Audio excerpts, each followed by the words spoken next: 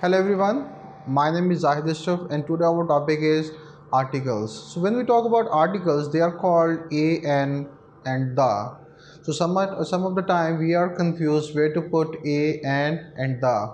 So there is a general rule, whenever we discuss something, we shouldn't use a and the. For example, you are writing a paragraph on education, you are writing a paragraph on internet, so you are not supposed to use either a and the. So your paragraph will be generic like internet is very important, full stop, internet plays an important role in our personality, internet creates awareness. We don't use a and the. So when we talk about the rules of a and an, first rule is we use a and an with singular. Singular means whenever there is a single thing, then we use a and an. Rule number two, कहाँ पे हमने use करना है ए और N, ये सबसे important है। पहली क्लासेस में हमें बताया गया था ए ई आई ओ यू, उसमें ए ई आई ओ तो है लेकिन उसमें यू नहीं है।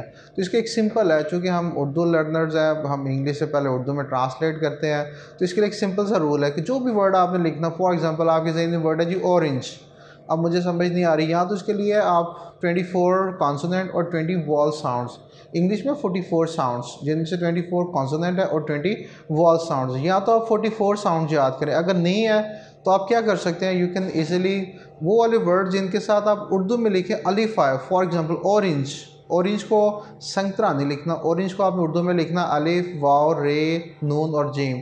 जो अलिफ से स्टार्ट होगा उसके साथ हमने एन यूज़ करना है, या आइन से स्टार्ट हो जैसे अरब, एन अरब। बाकी जितने भी वर्ड्स हैं जो आपका अलिफ से स्टार्ट नहीं होता उनके साथ हमने ए यूज़ करना है। इसके अलावा कुछ वर्ड्स हैं हमारे जैसा ए ई आई ओ, इनके साथ आप आंखें बंद करके एन यूज़ कर सकते हैं। ये सबसे इंपॉर्टेंट रूल है जी, कहाँ पे हमने ए और कहाँ पे हमने एन यूज़ करना है। Rule number 3, we use an with silent H.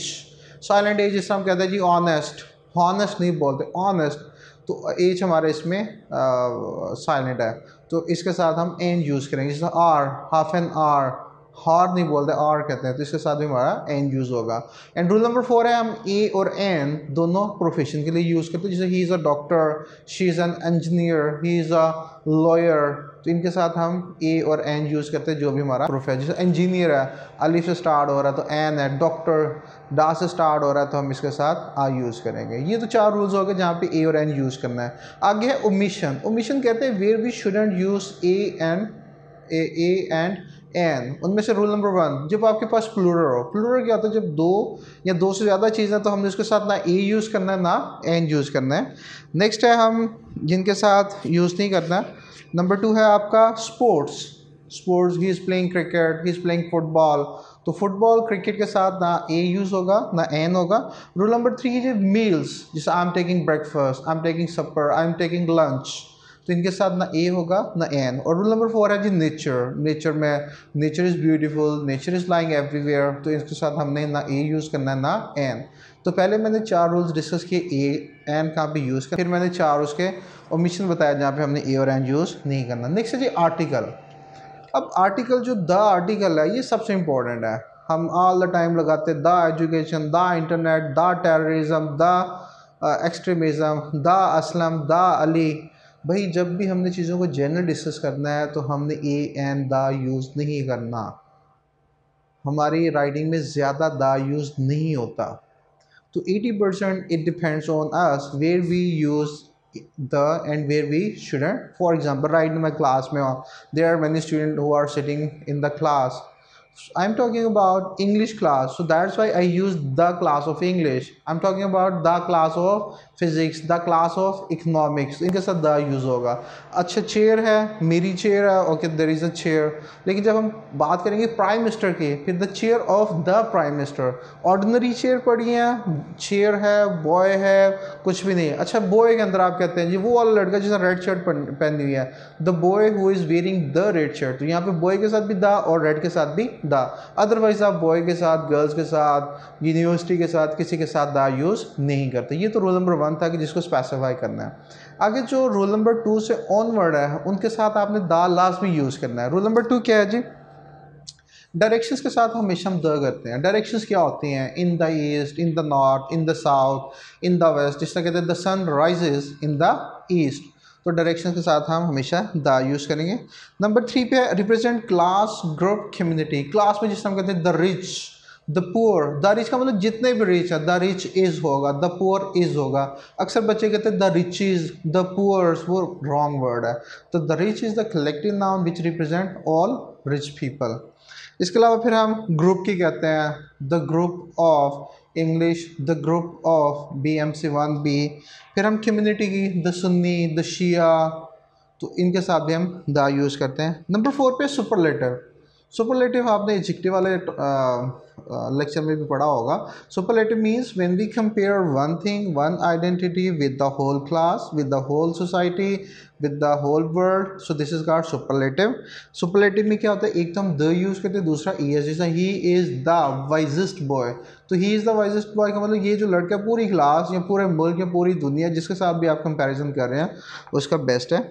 Next है जी हमारा बुक्स और न्यूज़पेपर। रूल नंबर 5 है बुक्स और न्यूज़पेपर। बुक्स की जब बात करते हैं we talk about religious book, the Holi Quran, the Taurat, the ज़बूर, the इंजील। और फिर जब न्यूज़पेपर्स की बात करते हैं, English newspaper, the don, the nation, the daily times, तो इनके साथ हम द यूज़ करते हैं।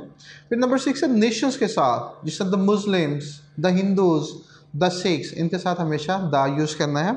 फिर रूल नंबर 7 है period and events in history. Period जिस तरह बड़े बड़े period, the renaissance period, the reformation period, the Islamic period, the Muslims glory, तो इनके साथ हमेशा हम द यूज़ करेंगे।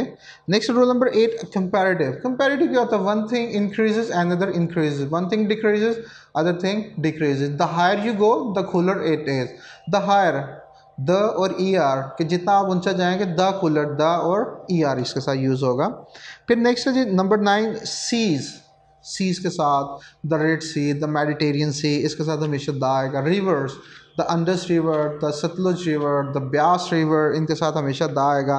फिर रेंजेस, माउंटेन्स, जैसे आप कहते हैं द खराखरम, द हिंदू कश, तो इनके साथ भी द यूज़ होगा।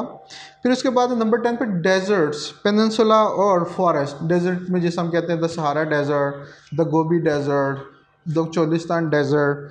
फॉरेस्ट के अंदर आप कहते हैं द ब्लैक फॉरेस्ट। पेनिनसुला जिसके 3 तरफ पानी लगे, एक तरफ खुश्की होती है, द आइबेरियन पेनिनसुला, इसके साथ भी हम द यूज़ करेंगे। फिर म्यूज़ियम और गैलरीज, जितने भी म्यूज़ियम्स हैं गैलरीज, उनके साथ भी द यूज़ होता है। फिर बिल्डिंग्स के साथ, बिल्डिंग्स के साथ भी हम द यूज़ करते हैं। और लास्ट में है हाईवेज। तो ये जो 13 रूल्स है यहाँ पे हमने द लास्ट में यूज़ करना है। आगे नेक्स्ट है जी ओमिशन। ओमिशन दोबारा डिफाइन कर देता हूँ। ओमिशन कहते हैं where we shouldn't use the, कि जहाँ पे हमने द यूज़ नहीं करना। ये सबसे इंपॉर्टेंट है। इसमें सबसे पहले एब्स्ट्रैक्ट। एब्स्ट्रैक्ट क्या होता है, the thing which we can not C, which we can not feel, which we can not touch. आम अल्फाज में बात करूँ, सिंपल लैंग्वेज में, हमारी सोसाइटी के problem, Pakistan is facing poverty, अच्छा the word is facing illiteracy, poverty, unemployment, child labour, child abuse, ये जितनी भी चीज़ें हमारी, तो इनके साथ द यूज़ नहीं होगा। नंबर 2 3 कंट्री है दुनिया के अंदर जिनके साथ द लगता है, the USA, the UK, the UAE। इन 3 के साथ द यूज़ होता है, बाकी किसी भी कंट्री के साथ द यूज़ नहीं होता। नेक्स्ट है सिटीज़ के साथ। सिटीज़ में आप लाहौर, लंदन, इस्लामाबाद, इनके साथ द यूज़ नहीं होगा। फिर वीक्स डेज़ के साथ, जैसे सैटरडे, संडे, मंडे, तो इसके साथ भी द हमने नहीं लगाना होता। फिर अब मंथ्स के साथ, मंथ्स में जिसका कहते हैं इन जनवरी, इन फरवरी, इन मार्च, इन अप्रैल, तो इनके साथ भी हम द यूज़ नहीं करेंगे। फिर academic subjects, I am speaking English, the English नहीं होगा। फ्रेंच है तो I am speaking the French नहीं होगा। I am speaking English, I am speaking French. फिर उसके बाद पार्क्स और लेक्स, इनके साथ भी नहीं द यूज़ होगा। फिर games, I am playing cricket, I am playing football, तो इनके साथ भी द यूज़ नहीं होगा। फिर लैंग्वेज एंड नेशनलिटीज़, नेशनलिटीज़ के अंदर और लैंग्वेजेस में भी हम द यूज़ नहीं करेंगे। और लास्ट पे when ever we discuss something general then we don't use the. For example inflation is increasing day by day, prizes are going up again and again. तो ये 10 रूल है जहाँ पे हमने द यूज़ नहीं करना। इससे पहले थे 13 रूल जहाँ पे हम द यूज़ करते थे। So thank you very much for watching my, kindly subscribe, like and share it.